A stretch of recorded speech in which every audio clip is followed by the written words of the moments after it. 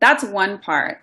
The other part is like people generally assume that people that end up going to Caribbean, they are like the bottom of the barrel people that like, weren't qualified to get into a US school and like now they're going to Caribbean. Honestly, like once you get into the Caribbean school and you see the people that you're surrounded with and you're just like, wow, like that's such a false perception that people have. I don't know. I know like a lot of people like have hesitations, but I'm like, if you're determined to go to medical school and you see the success rates coming out of the Caribbean, like don't take that as like a joke. Like it's for real. And I'm an example. And there's so many people in my class that also matched and are in their hometowns or in their California or Texas or wherever they wanted to match. So yeah, I think people should just be a little bit more open-minded.